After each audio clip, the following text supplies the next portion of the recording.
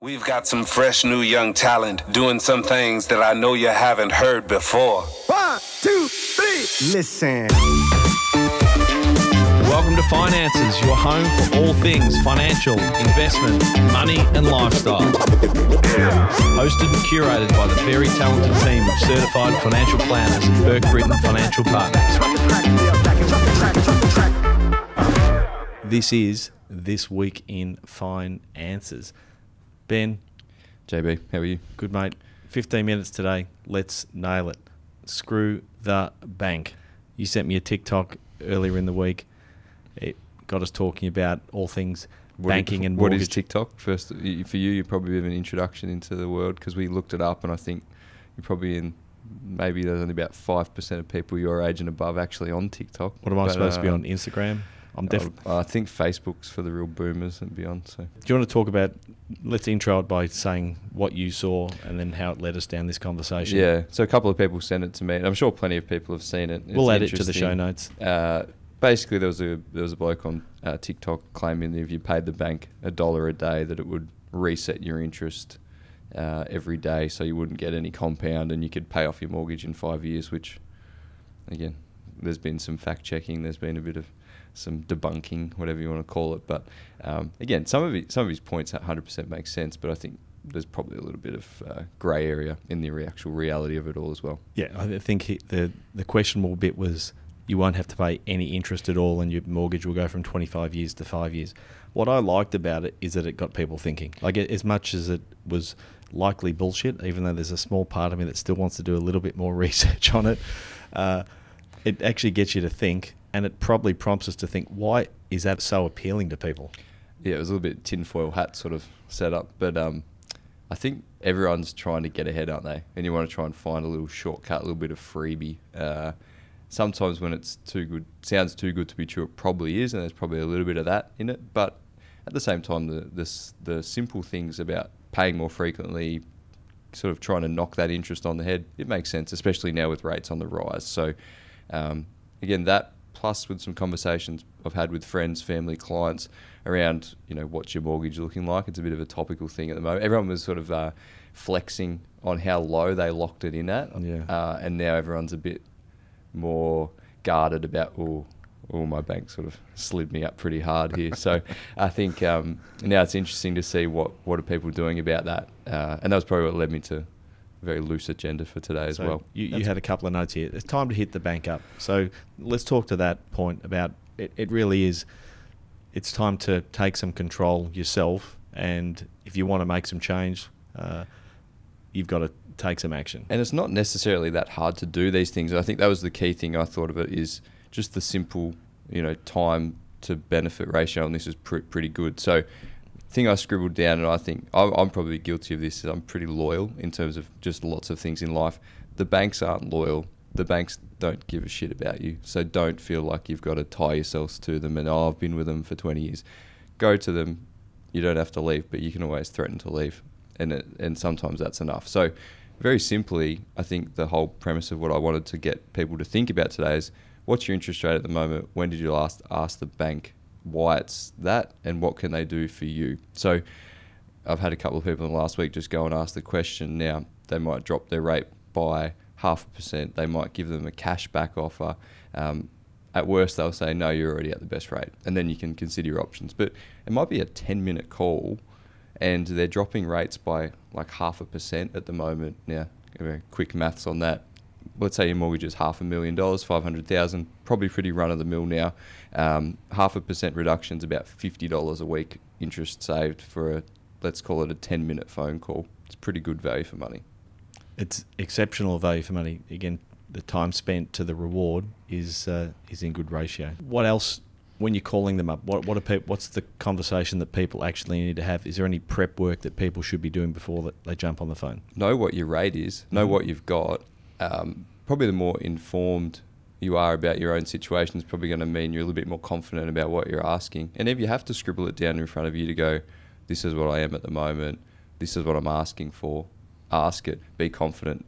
If you have to say, oh, look, I'll have to have a look around, then the banks are in a really high retention phase at the moment, so they're not that keen to write a heap of new loans, but they're pretty comfy to keep what they've got. So that's why they're coming to the party with these things.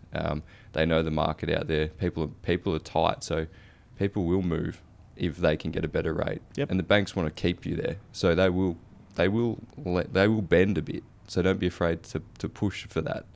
Yep. I spoke to my bank recently, and they asked me if I had any other comparative rates. So they wanted me to do a little bit of homework.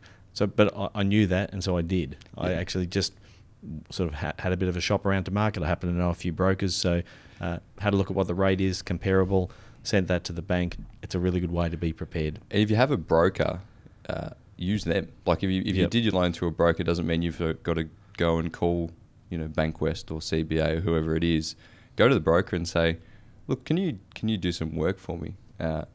Ultimately they're getting a little bit of a clip along the way to be linked to that loan, so don't feel like they're doing something for nothing. And if they think, look, you know what, you are better to actually move somewhere else, it's a good opportunity to go through that process. So ask you, if you've got a broker, go to your broker first, let them do the work. They know what to say. Outsource that. If you don't have a broker, you probably should think about having one, but also don't be afraid to call your bank and ask the question. Yeah, and you don't need to be loyal to your bank, but one of the great places to be loyal, or where loyalty is shown, if you find a good broker, they're going to work for you. Yep. They're going to work for you. They're not working for the banks. They're working for you to actually find the best possible opportunity, the best possible deal for you. I just wanted to touch on sort of mortgage prison. Yep. Which is a bit of a horrible term, but for a lot of people it's a reality, sadly, at the moment. So what that is they got a loan. Most of these probably fall in the last few years. Everything looked sweet from a serviceability point of view. You probably had 10 banks falling over each other to give you a loan. Interest rates go up, things get a bit tighter. The banks, they're not really that keen in new business, more in a retention phase. You've got no ability to move sideways. So you're actually locked in to that bank, and ultimately, whatever rate they So just explain that briefly about why people are stuck. Why are people are stuck because of the rise in interest rates? Why does that mean that you're stuck with that bank? Yeah, so basically when the banks did their modelling on you, when you set the loan up, you had heaps of surplus cash flow. You were all good for them. They were pretty happy with having you as a client. Now, when the rate has, say, doubled or more, that's eaten into your surplus, plus cost of living has gone up. So when they run their metrics across you, you're now, you're getting a bit close to the line on what they feel is a good, comfortable position for them to be holding. So as that happens, the banks say, oh, sorry, no thank you, no, not for us. And you can, for some people, you end up just locked into that one bank where you already are. Not in a great position to negotiate. You've got not much power. And I think the key is when you do go to your bank, and the brokers are really good at this, is don't give too much away. Just sort of, again, just say, look, we're having a look around at the moment, be confident, and that will, again, that should be enough to them, at least give you something. Don't go there and tell them you're stuck and we're struggling. Go in there and say, look, we're looking around. Yep. And make out that you go, well, we could pick up and move if we want to. The stuck and struggling conversation is really the last conversation that we're having. That's the conversation when people are genuinely in financial difficulty and they've got no other option.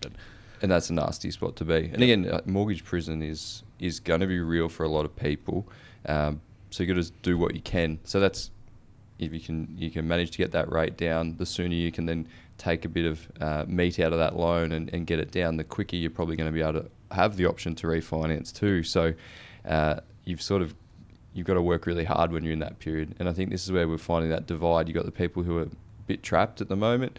For those people, they've got to really knuckle down, get their cash flow tight, take a big chunk of that loan out if they can, and work hard on it to open up their options. If you're on the other side of it, it's time to sort of, again, you've got to be a bit greedy about it. There's going to be opportunities. Yeah, negotiate with the bank. And part of it is awareness and actually knowing, like I know you've talked about a couple of clients prior to this where them having awareness about what their income needs to be, what their expenses need to be, will actually put them in a better position when they actually go back to the bank in the future. But if you don't know that, you're sort of going in blind. So being informed, being confident, having information at your fingertips when you're negotiating with the bank or when you're going to refinance is super important.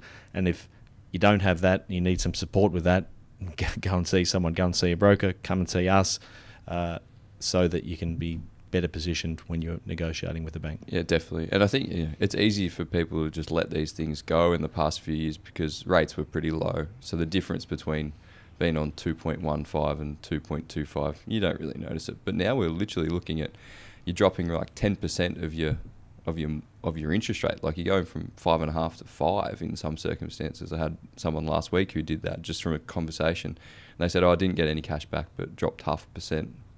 It's probably $50 a week you've just saved. So it's pretty good. It's a sweet deal. Yeah. So hit them up. Anything else on the mortgage front, Ben? We might do another podcast on the TikTok guy. We're going to do a debunk.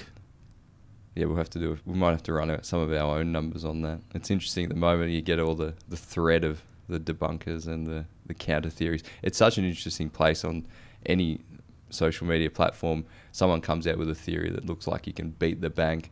Someone comes out and says, "Oh, it's probably not as good as you think it is." And then you read the comments and everyone's saying, "Oh, you just must be supporting the bank." Like everyone's a bit angsty at the moment. Yeah, I like the debate. I think that the way to outdo bad ideas is to have better ideas. And the conversation, at least, again, it's prompted us to talk about it and do a 15-minute podcast on it. Hopefully it prompts people out there to think about their own circumstances. Maybe there isn't a magic bullet that's going to see them paying no interest ever on their loan, but it got people talking, and hopefully it gets people out there thinking about what they can do to get a better rate, look after their cash flow and take control of their situation. That's 12 minutes, Ben. Anything more? No, screw the bank. We hope you enjoyed today's episode. If you're keen to understand more about how financial advice could benefit you, follow us on Instagram, Facebook, and Twitter at Burke Britton FP, or Google Burke Britton Financial Partners. Check out our client reviews, testimonials, and make a time to meet one of our certified financial planners by clicking Book Now on our website. Thanks for listening. Any information contained in this podcast is of a general nature only. No account was taken as to the objectives, financial situation, or needs of any particular person. Therefore, before making any decision, listeners should consider the appropriateness of any information with regard to their particular objective, financial situation, needs, and seek independent advice from a licensed professional specific to their circumstances. All right, hit it. That translates to, don't be a moron and act on what some random person says on a podcast. Take personal responsibility, do your homework, ask questions, and speak to an actual human that knows what they're talking about before you do anything. PB Financial Solutions Proprietary Limited, trading as Burke Britton Financial Partners, are authorised representatives of AMP Financial Planning Limited, AFS, licence number 232706.